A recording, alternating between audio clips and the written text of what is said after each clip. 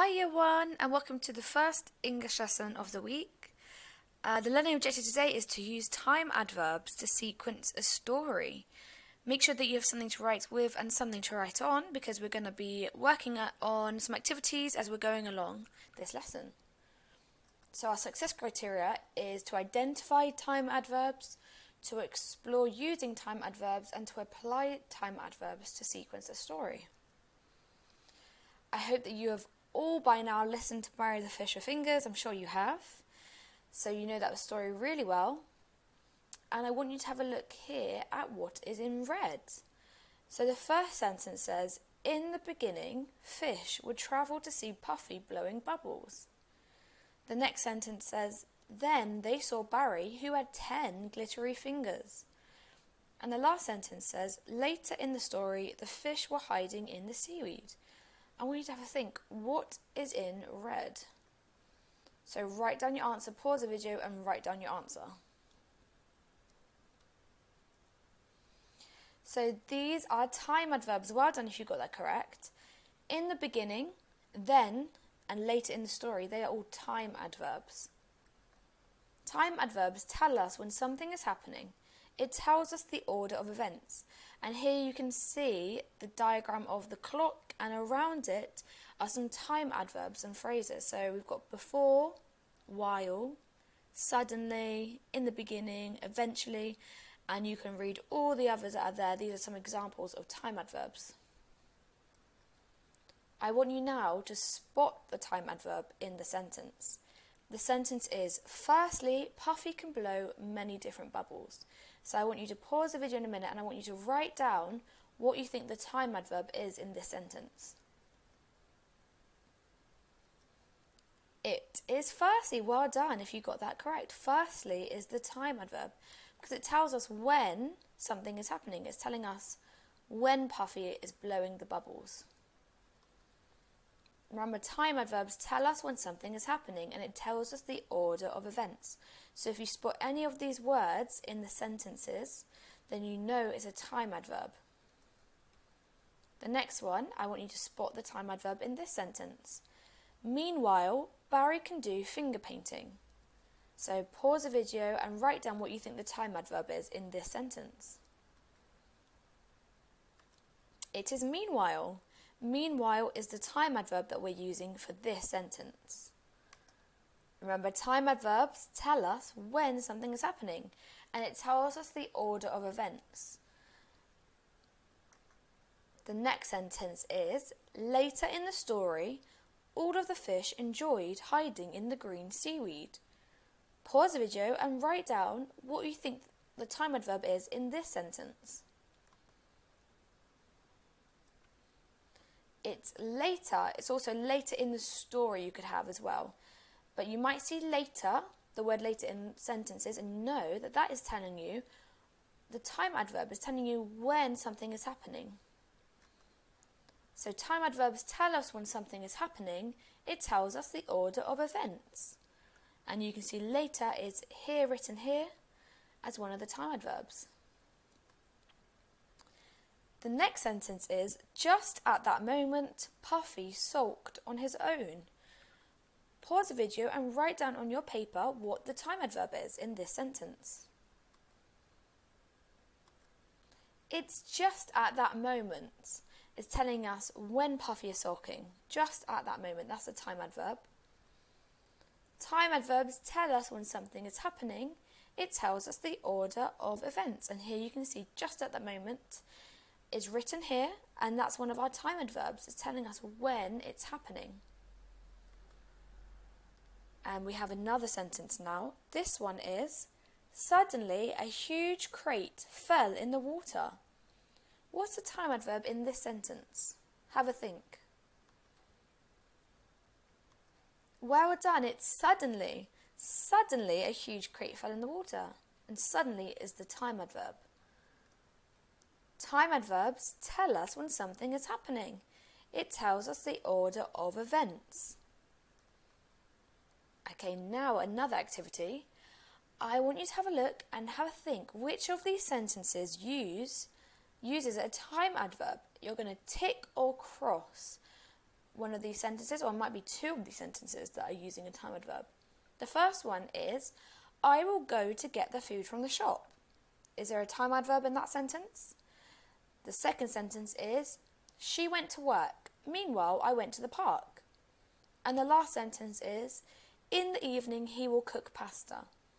So pause the video and I want you to write these sentences out and give them a tick or a cross to say which of them uses a time adverb.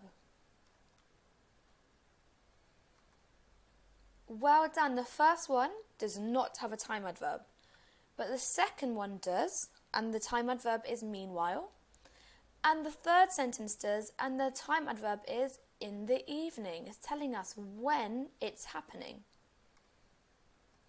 Okay, now another activity. I want you to decide which time adverb matches the picture. So we've got all of a sudden is the time adverb. Does it match picture A? Does it match picture B? Or does it match picture C? All of a sudden. Pause the video and I want you to write down A, B or C. It's B, and it's the picture of the crate dropping in the water. All of a sudden, because it happened, it suddenly fell in the water without them knowing it was going to happen. Okay, the next one, the time adverb is in the beginning. Does in the beginning match picture A, B or C? Pause the video and write down A, B or C on your paper. It's picture A, because this is what's happened in the beginning of our story. In the beginning is a time adverb for this picture. And the time adverb finally. Does finally match picture A, B or C? Think about the story. If you have the book next to you, you can look through it and have a think to see which picture matches this time adverb. Pause the video and then write down A, B or C. It's picture C. So finally matches picture C because this happens towards the end of our story. Remember, you can say this with me now. Time adverbs tell us when something is happening. It tells us the order of events. Okay, I want you to have a look at these pictures. So these are pictures from the story. And I want you to have a think, what is the correct order for these pictures from the story? Pause the video, have a look at the pictures, and decide which one should go first, second, third, fourth, fifth, and sixth. Which order should they go in? So this is the correct order. This is from the beginning. Should be the first picture, the next picture, the second event, the third event when the fish are playing in the seaweed. Then we've got the picture where the crate is dropped in the water. The next picture is where the crate breaks into pieces. And the last picture is towards the end of our story, where they are having a party.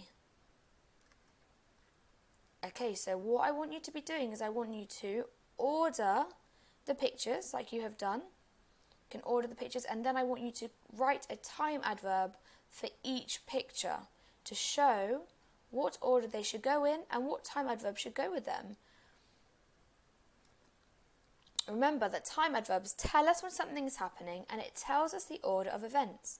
And here you can always pause this and it will help you to use these time adverbs for when you are using it for your pictures. So you can pause this on this page and look at these words that are around the clock diagram, and you can use them to help you when you're writing your time adverbs. Okay, so we've got a challenge now. Before you go off to do your activity, there's a challenge. What time adverb can I use for each sentence? Sentence A is Mr. Bear was able to get some peace at last. Sentence B, the princess was playing with her golden ball. And sentence C, Jack woke up and saw a beanstalk had grown. Which time adverb could I use for each of these sentences? I want you to pause the video and write them down with a time adverb. Okay, so these are my time adverbs that I have used. If you have one different, it's fine, but you can have a look at mine, and if you have mine, then you can give yourself a tick. So my time adverb I use for sentence A is finally. Mr. Bear was able to get some sleep. Sorry, finally Mr. Bear was able to get some peace at last. That's what I wrote for that one. You could also have had at last. Mr. Bear was able to get some peace at last. It's fine if you had that too. Sentence B, I put in the beginning. That was the time adverb I used for that one. In the beginning, the princess was playing with her golden ball. And for sentence C, I put suddenly Jack woke up and saw a beanstalk had grown. Well done for your time adverbs that you put for those sentences. And well done for today's lesson. Thank you for joining me, and I hope that you know about time adverbs really well now and that you're ready to use them for today's lesson when you are ordering your pictures and you're going to use time adverbs for each picture from the story. Remember, you can use your Barry the Fish with Fingers storybook to help you when you are remembering what order they should go in. See you next time for tomorrow's lesson. Bye.